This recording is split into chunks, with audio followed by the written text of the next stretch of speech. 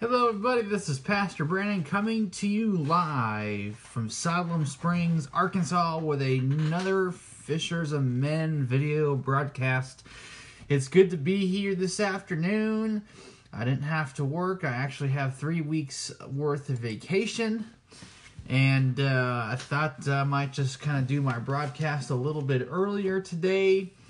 And like I said, it's good to be here this afternoon, and it's just good to be just near, just having fellowship with brothers and sisters.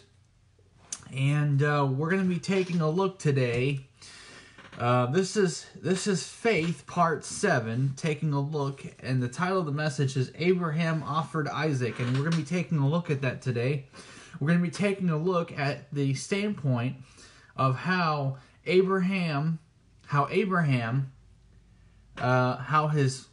works actually exemplified his faith. In other words, we're going to be taking a look at how your actions speak louder than words, and how Abraham's actions had he did what he did because he had faith in God. Amen. So we're going to be taking a look at that today. And I got a lot of scripture to go through today. Please keep me in prayer. And actually, we're going to be kind of doing this broadcast a little bit differently today. And the reason for it is because I'm going to be I'm going to be kind of mentioning a couple things before I begin. And just kind of do some prayer requests and stuff like that. So I'm going to be doing things a little bit differently today. It will be kind of in the layout of the Pastor Brandon Live broadcast, but it's not a Pastor Brandon Live, it's a Fishers of Men. So, but today I wanted to do things a little bit differently, because today, but let me kind of explain. So I want to explain a couple things here. So for those of you that are watching, if you don't know my testimony and stuff of being born again, I'll probably do that in a different video. But the long and the short of it is, it was around this time, 11 years ago, actually, in the city that I live in now, and the state that I live in now, that I had given my life to the Lord Jesus Christ. I accepted Him as my personal Lord and Savior, and it's been interesting. I can't say that my walk with the Lord has been all rosy and stuff. I've had my moments, and it was around this time, around this month, and 11 years ago, that I had chose to accept the Lord Jesus Christ as my personal Lord and Savior. And I got born again down in Arkansas while visiting my folks down here. And I never really thought or wrap my head around the reality of having to move down here and live down here 11 years later. But God is good. He is always good, and He's been merciful and kind. And I've been walking with the Lord for 11 years. I have learned quite a bit, learned a lot. I still have a lot more to learn. But I was born again. My spiritual birthday is in the month of December. And so that's been quite an honor. But here's what's even more interesting was 1 year ago, last year, on the 17th, I got baptized by my pastor. And I got baptized. I joined the church that I'm at now. And it was also in this month 10 years of having to serve the Lord and walk with the Lord. And it was 10 years after I got born again that God had put me at a good Bible preaching church. And I've gone through some good Bible preaching churches. But what I want to say is that it was 10 years after getting born again, I got baptized by immersion by my pastor. And that probably would have been a year ago from yesterday, because actually a year ago it was on a Sunday. So, but today's Monday. So it was a year ago that I got baptized, and it was 11 years ago that I got born again. And so if you ever want to check out my testimony of actually being baptized, I do have that on sermon audio. I also do have that on YouTube. And you are more than welcome to watch that and stuff like that. I think it's important. It's baptism is very important. A believer's baptism is really important because it is a public profession. It is a public profession to all those around you that you have indeed been born again, and that you have made the choice to be crucified with Christ and then eventually resurrected into new life. And so baptism is very important. And if people who haven't been baptized that are born again, maybe that's something that you might want to research and find out what baptism means, and be able to make that decision to be baptized. It's important to be baptized into a good Bible preaching church. And I'm not saying that you should, I'm not saying that as per, as a works thing to where you have to be baptized to join a church. No, I did because, I was baptized I was actually infant baptized, which is not scriptural. I grew up as a Lutheran and it was infant baptized, but then I was baptized by a heretic. And my pastor had wanted me to be baptized to join the church, just purely out of the fact to be baptized in a body of believers, not a body of unbelievers. So, that's where we're at.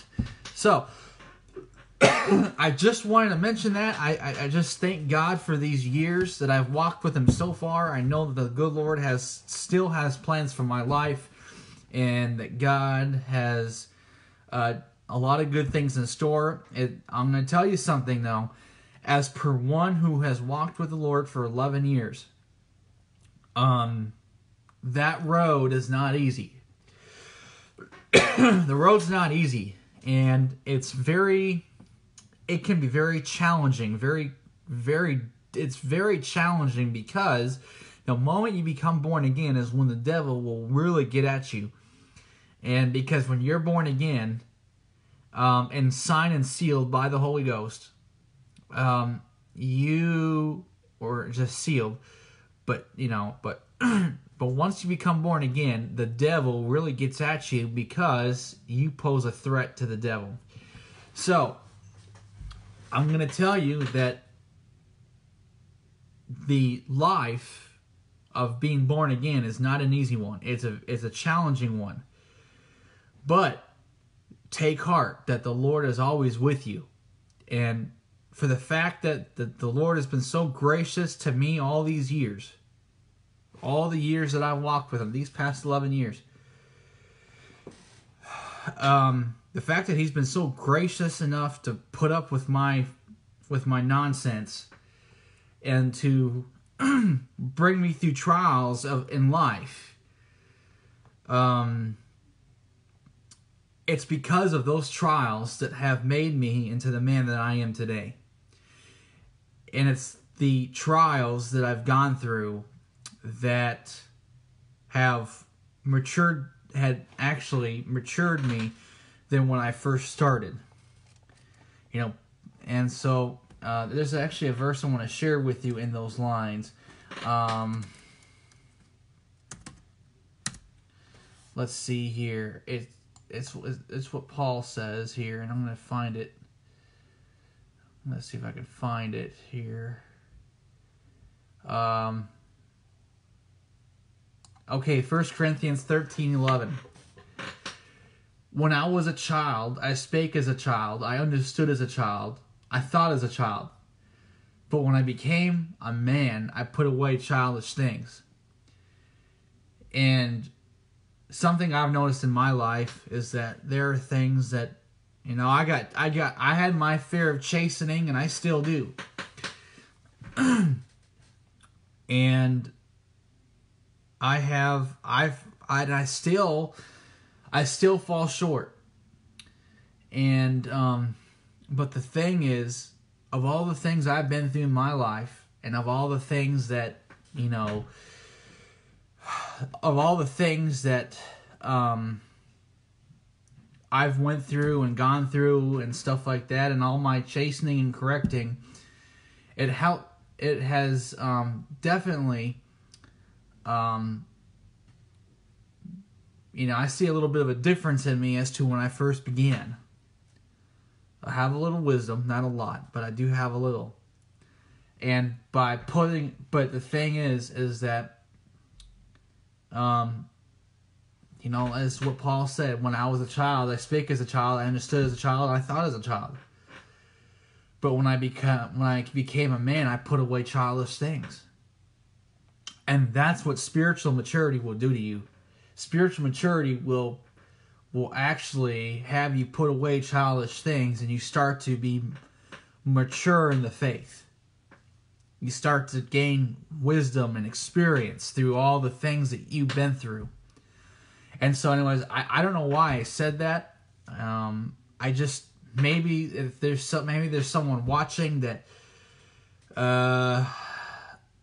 maybe there's someone watching that might take encouragement for that. Amen. So anyways, I just wanted to mention that because I think that's just really been a blessing that's just been a blessing, and it's amazing what God has done in my life. And I know that God's not done with me yet, that He intends for me to use to be a witness, not just to my family, but to preach the gospel and to preach it as it is. And I am not ashamed of the cross of Christ. The cross of Jesus Christ died on that cross, on that tree, and He rose again on the third day. And there is power to that. There's power on the salvation for all those who would come and believe on Him and what He did for you at the cross. Amen. Now, with that said, I do want to kind of get into some prayer requests here really quickly. I'm going to try to not go too long because I don't have much battery power on my iPad. But really quickly, let's get into some prayer requests. We got a sister, pray for her, for strength for her and her mother. We have a fellow sister right now that's being spiritually attacked. We need to keep her in prayer. She's not feeling very well, but please pray for her and for her father for salvation. Please pray for our fellow sister. Is actually she lives in the UK, I think, Great Britain. But pray for salvation for her family. And pray for me and my family. Pray for the ministry. Pray for these videos. Pray that God will take these videos and use them for His kingdom, for His glory, for His honor. Amen. And so, with that said, I don't want to go too long, but I do want to get into today's message. I got a lot of scripture, and I got a lot of things to say, and I'm just going to go word for word in my notes. I sort of designed my notes in such a way that it would be things that I would, but if the Lord decides to put something, I'm just going to mind the Holy Ghost and let Him take over. Amen. Let's just, I want to mind the Holy Ghost. I want Him to take these videos and do with them as He pleases, not as I will. Amen. So, right now, let's, if you have your Bibles, turn with me to Hebrews 11. Hebrews chapter 11. We're going to start in verse 1. And we're going to actually read all the way through verse 19. So we're going to read through almost half the chapter. But I think as long as we continue on, I'm just going to read bits and parts of the verses that I'm going to be preaching out of. And again, today I'm going to be talking about Abraham and his faith and how he was obedient to offer his son up. And so we're going to be talking about that today. I'm going to be getting into the number 22 today and how that correlates to what has happened and like what Abraham did, okay?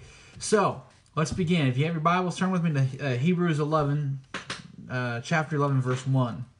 It says, "Now faith is the substance of things hoped for, the evidence of things not seen. For by it the elders obtained a good report. Through faith we understand that the worlds were framed by the word of God, so that the things which are seen were not made of things which do appear. By faith Abel offered unto God a more excellent sacrifice than Cain, by which he obtained witness that he was righteous, God testifying of his gifts, and by it he being dead yet speaketh.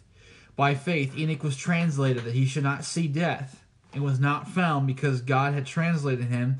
For before his translation he had this testimony, that he pleased God. But without faith it is impossible to please him. For he that cometh to God must believe that he is, and that he is a rewarder of them that diligently seek him. By faith Noah, being warned of God of things not seen as yet, moved with fear, prepared an ark to the saving of his house, by the which he condemned the world, and became heir of the righteousness which is by faith. By faith Abraham, when he was called to go out into a place which he should after receive for an inheritance, obeyed, and he went out, not knowing whither he went. By faith he sojourned in the land of promise, and as in a strange country, dwelling in tabernacles with Isaac and Jacob, the heirs with him of the same promise. For he looked for a city which hath foundations, whose builder and maker is God. Through faith also Sarah herself received strength to conceive seed, and was delivered of a child when she was past age, because she judged him faithful who had promised.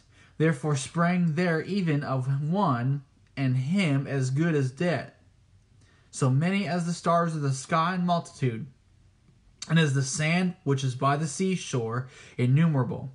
These all died in faith, not having received the promises, but having seen them afar off, and were persuaded of them, and embraced them, and confessed that they were strangers and pilgrims on the earth.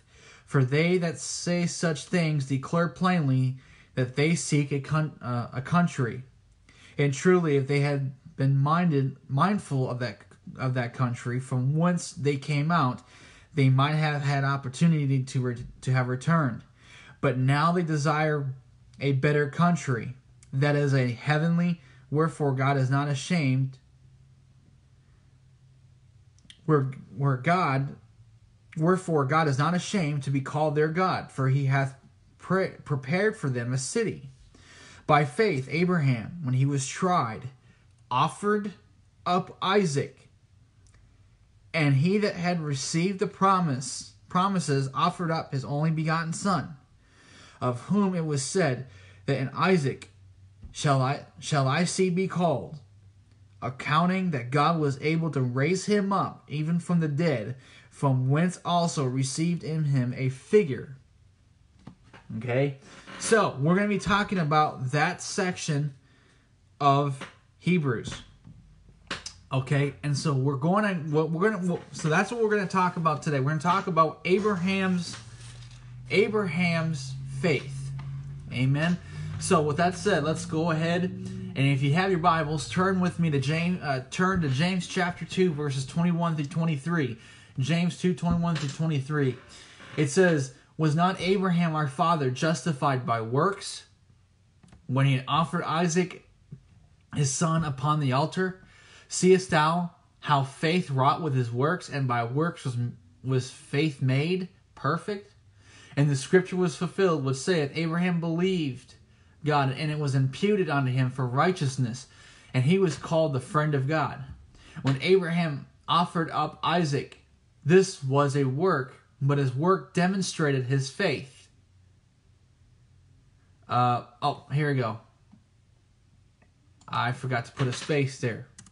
Okay, so when Abraham offered up Isaac, this was a work, but this work demonstrated his faith in God. In other words, he had faith in God because of his... hang on a second.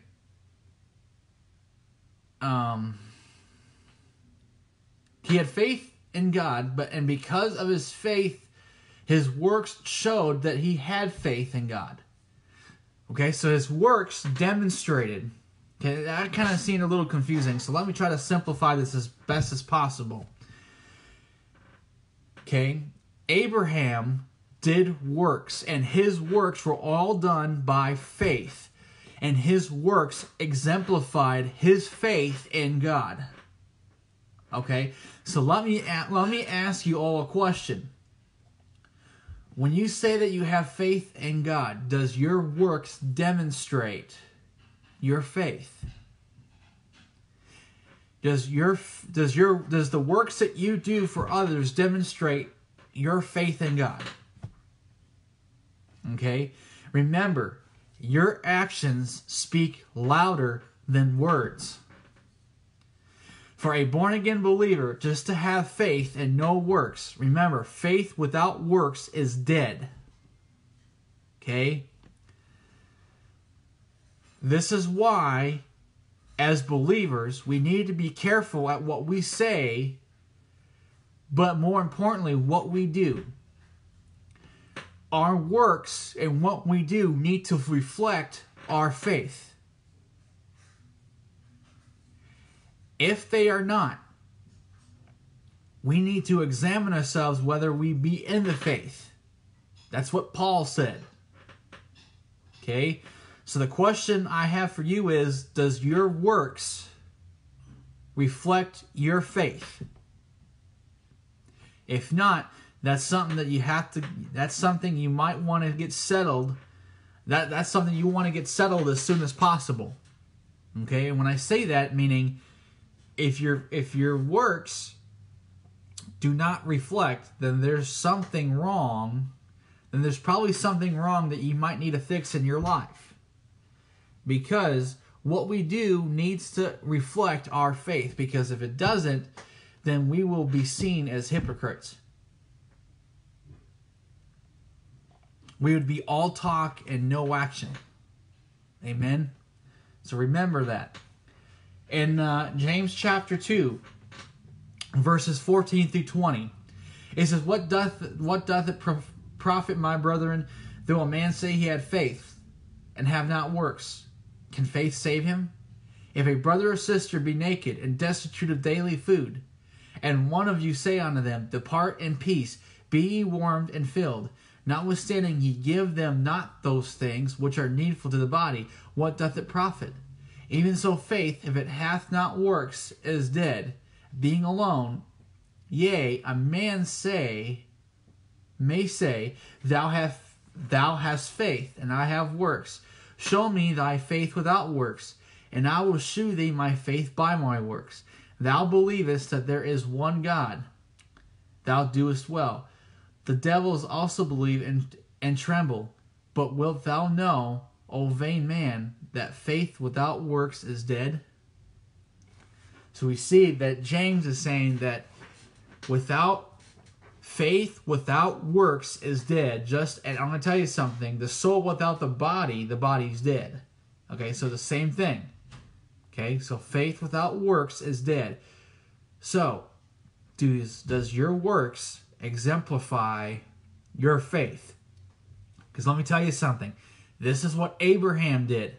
And Jesus said that if you were the children of Abraham, you would have done the works of Abraham.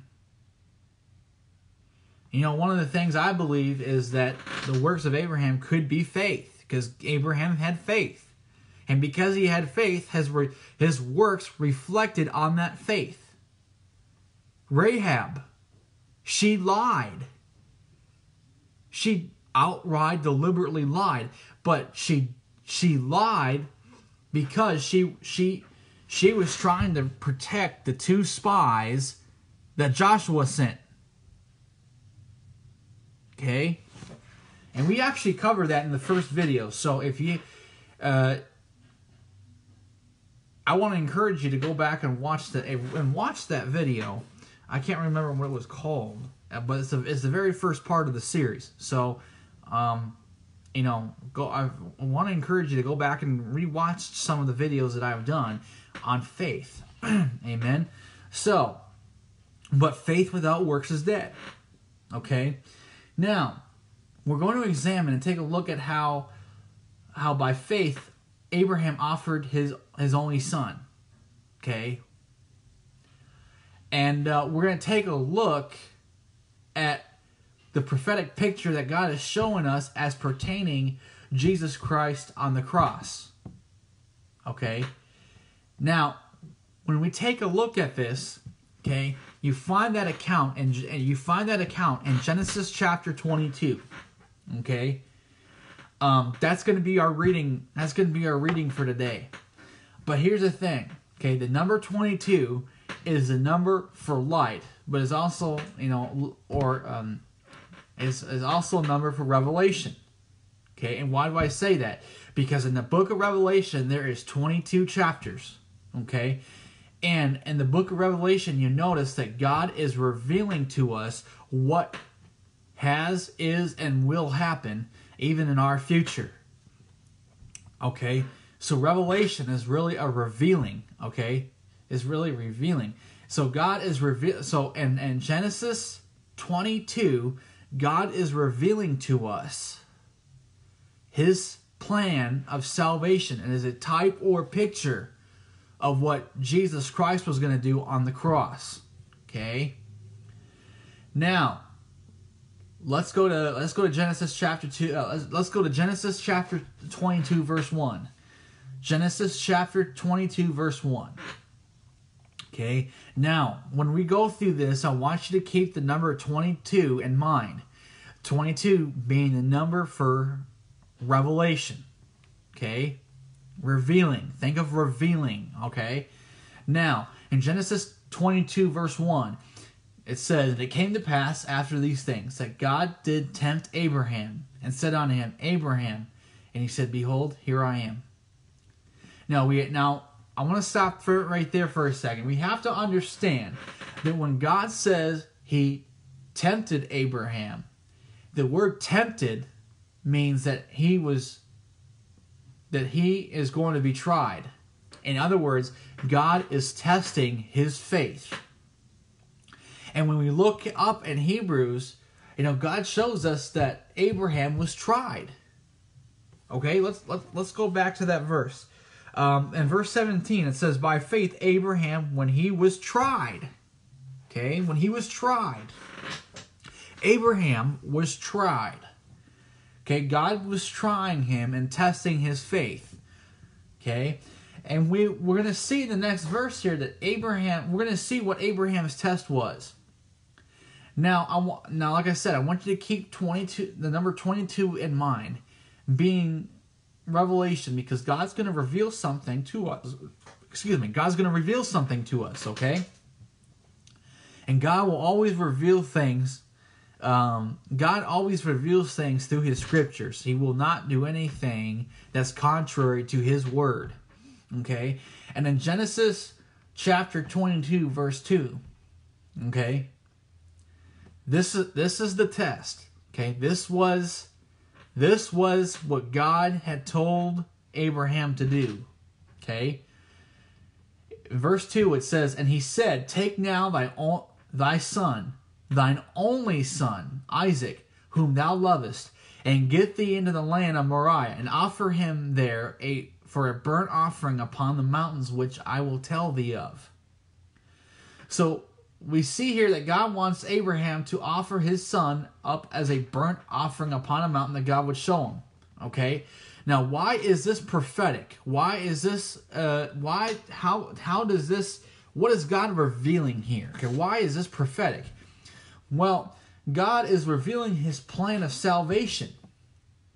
God told Abraham to offer up his only son as a burnt offering. You want to know something? What did God do?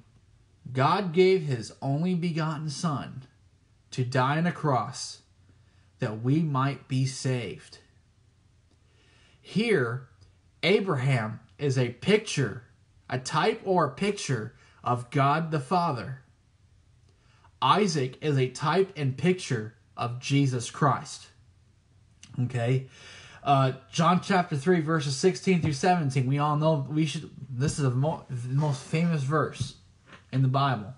For God so loved the world that he gave his only begotten Son, that whosoever believeth in him should not perish, but have everlasting life. For God sent not his Son into the world to condemn the world, but that the world through him might be saved.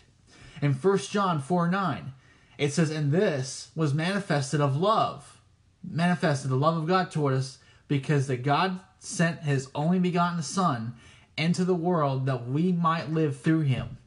Romans 5:8, but God commandeth his love toward us, that while we were yet sinners, Christ died for us.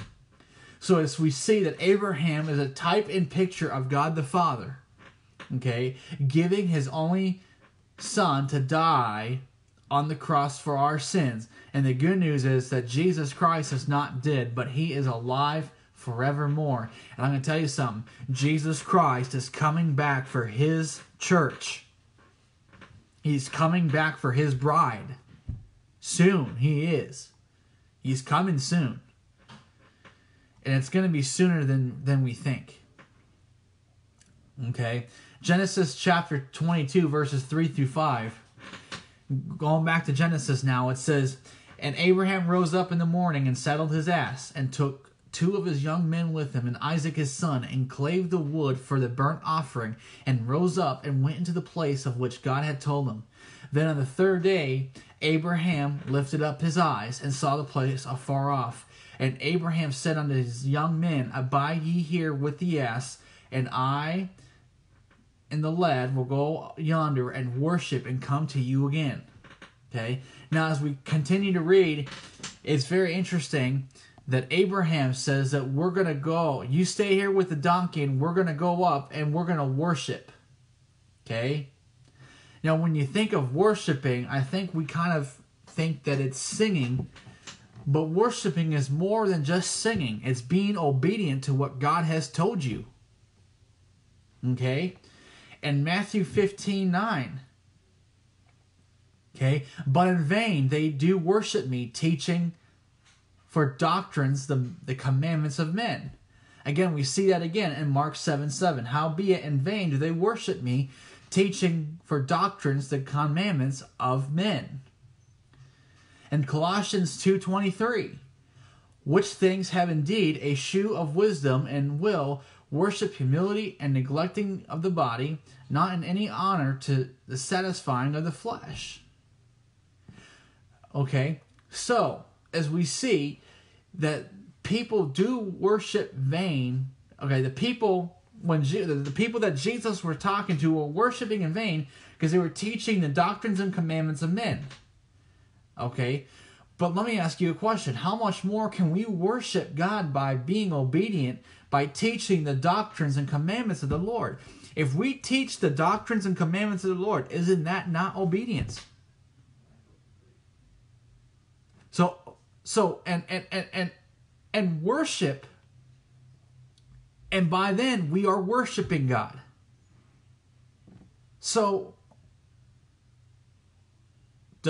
can worship be a lot more than singing praises to God? Yes, it is also obedience. Amen. Now, if I talk really fast, so I apologize. I got a lot of stuff to go into, and I don't. My battery power is it's about 10%. So I'm going to kind of talk really fast here. Genesis 22:6-8. It says, and Abraham took the wood of the burnt offering and laid it upon Isaac his son, and he took the fire in his hand and a knife, and they went both of them together. And Isaac spake unto Abraham, saying, Abraham his father, and said, my father. And he said, here am I, my son. And he said, behold, the fire and the wood, but where is the lamb for a burnt offering? And Abraham said, my son, God will provide himself a lamb for a burnt offering. So they went, both of them together. Okay? So as we continue to read in verses 6-8, here's another nugget, okay? that God is revealing to us as per his plan of salvation. When Abraham and Isaac go up, he asks his father where the lamb for the burnt offering is. And it's interesting because God calls Abraham a prophet, and God is right in what he said. Okay, this is why. Because by faith and by the inspiration of the Holy Ghost, Abraham prophesies to his son that God will provide himself a lamb for a burnt offering. That lamb that God will provide is his only begotten son, Jesus Christ. Amen? In John 1:29, it says, the next day John seeth Jesus coming unto him, and saith, Behold, the Lamb of God, which taketh away the sin of the world. John 1:36, and looking upon Jesus as he walked, he said, Behold, he saith, Behold, the Lamb of God. Acts 8:32, the place of the scripture which he read was this: He was led as a sheep to the slaughter, and like a lamb dumb before his shearer, so opened he not his mouth. What is that talking about? That's talking about Jesus Christ. When Jesus Christ was on trial, he didn't say a word. He kept quiet. Amen? Jesus Christ is the Lamb of God. Amen? God provided himself a lamb for a burnt offering. Amen? Isn't that should get us excited. That gets me excited.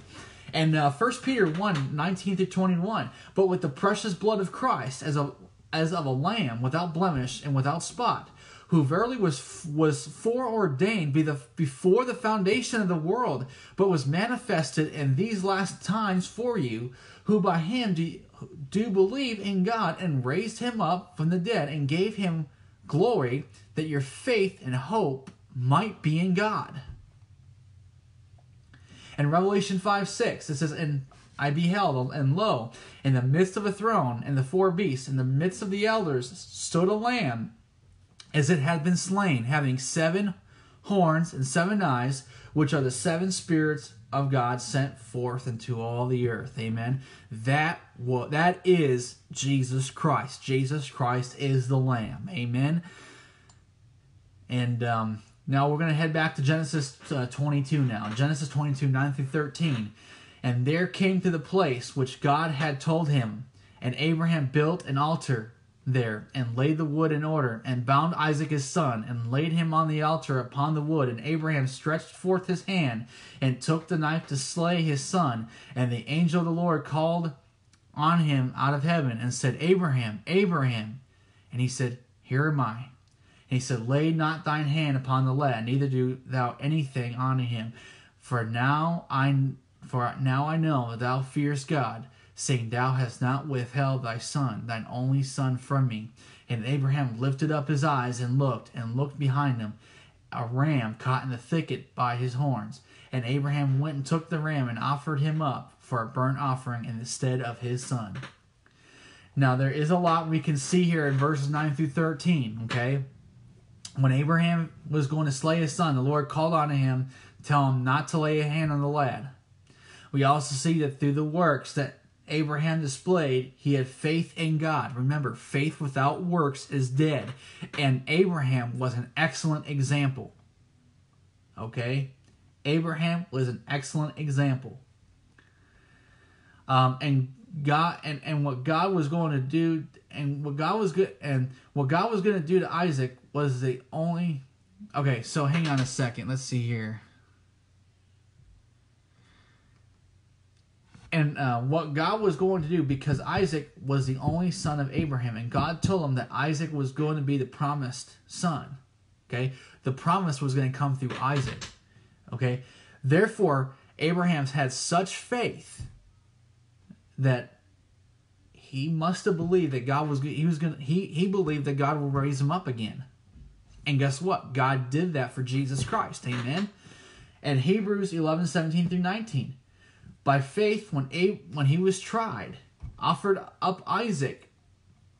And that when he received the promises of offered up his only begotten son, of whom it was said that in Isaac shall thy seed be called, according accounting that God was able to raise him up even from the dead, from whence he received him in a figure. Okay? So we also see that God provided. So we see that Abraham considered that God would have raised him up. Okay? But we also see that God had provided a ram to offer up as a burnt offering instead of his son. Now remember, when Abraham did this, this was long before the law was ever given. And so everything that Abraham did was of faith. And we also see that this ram is another type or picture of Jesus Christ. Why? Why is this? Why is this? This is because the ram was a pure ram without spot, and Jesus Christ was pure and knew no sin. Okay? In Exodus 29:16-18, and thou shalt slay the ram, and thou shalt take his blood and sprinkle it round about the altar. And thou shalt cut the ram in pieces, and wash the inwards of him and his legs, and put them into pieces, and unto his head. And thou shalt burn the whole ram upon the altar. It is a burnt offering unto the Lord. It is a sweet savor, an offering made by fire unto the Lord. Leviticus 5:18, and he shall bring a ram without blemish out of the flock, what thy estimation for a trespass offering unto the priest, and the priest shall make an atonement for him concerning his ignorance wherein he erred, and wist it not, and it shall be forgiven him. Isaiah 53:5, but he was wounded for our transgressions, he was bruised for our iniquities, the chastisement of our peace was upon him, and with his stripes we are healed. Amen. 2 Corinthians 5:21, for he hath made him to be sin for us who knew no sin, that we might be made the righteousness of God in him. Amen. Now, let's go. So we see that ram is a type or picture of Jesus Christ. All the animal sacrifices in the Old Testament point to Christ for atonement of sin. Without the shedding of blood, there is no remission of sin. Amen. There has to be a shedding of blood. And by the way, Jesus Christ shed his blood once and for all. The whole payment has been paid in full. Amen. Now, Genesis 22:14-18. Okay. And Abraham called the name of that place Jehovah Jireh, as it is said to this day, in the mount of the Lord it shall be seen. And the angel of the Lord called unto Abraham out of heaven the second time, and said, by myself have I sworn, saith the Lord, for because thou hast done this thing, and hast not withheld thy son, thine only son, that in blessing I will bless thee, and in multiplying I will multiply thy seed as the stars of the heaven, and as the sand which is upon the seashore. And thy seed shall possess the gate of his enemies, and in thy seed shall all the nations of the earth be blessed, because thou hast obeyed my voice.